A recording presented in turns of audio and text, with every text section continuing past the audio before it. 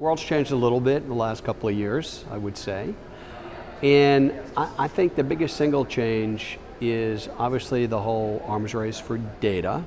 And not for data, but how you use data. There's plenty of data. That arms race is there. It's how you use it. But more importantly, I think that marketers today want speed to market. They want an ecosystem that's easy to navigate. They want transparency. And they want really smart people on their business. So when you think about the evolution of holding companies where very, very decentralized, bought up a ton of companies, not integrated, but selling all kinds of different services. When you think about the issue that took place a couple of years ago with transparency and what happened there, when you think about places that are easy or not easy to navigate, you've got aircraft carriers versus speedboats.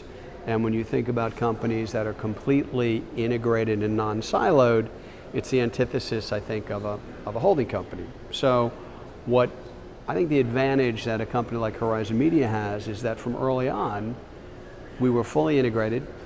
We built the company organically and kept on adding services when we felt we could take the next bite out of the apple. We've been fully transparent from day one. We didn't build the company by buying a whole bunch of different entities that have conflicted interests.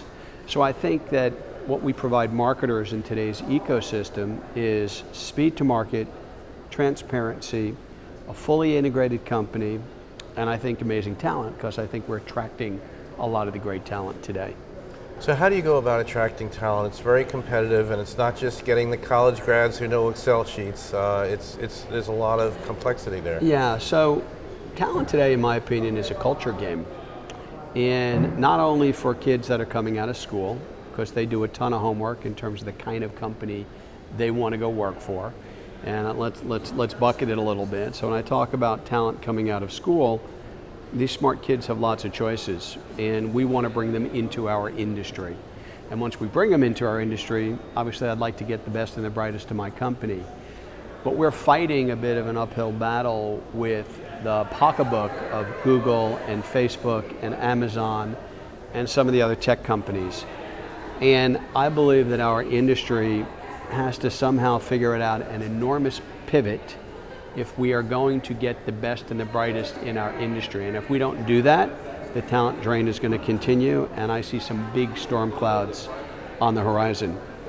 When you talk about talent that's already in the industry, most people today, culture is meaning more and more than it meant 5, 10, 15, 20 years ago. So we attract people, I think, through the business personal culture that we built. We call it the third bucket, all kinds of extracurricular activities that we offer our employees. So there's a work balance, and then there's a outside of work balance within the ecosystem.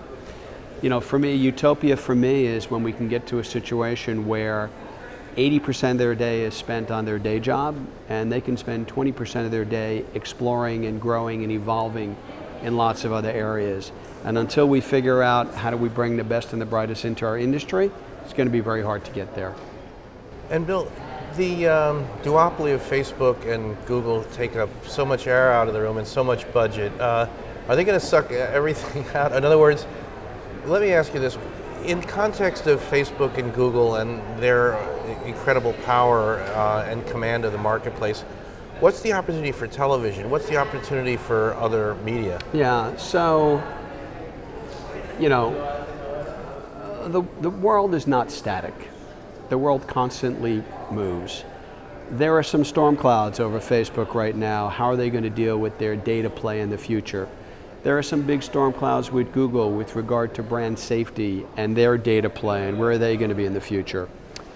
You've got some amazingly strong linear and digital companies out there that, number one, are consolidating, number two, building out digital ecosystems, number three, spending a lot of money on subscription services and other forms of entertainment to drive scale. So I think that Facebook and Google will be chipped away at over the next 5 years. They're not going to have the hold on the ecosystem that I think people think they will have.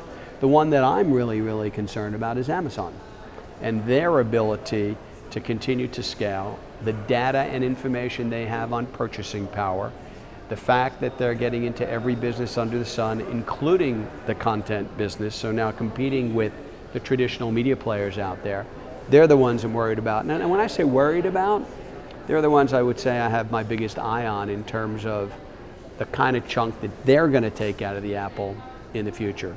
But a lot of money to go around, a lot of players to go around, and I think that the market will continue to evolve, and there's going to be someone 3 years from now that we've never heard of out there today, like the Googles and the Facebooks of yesterday.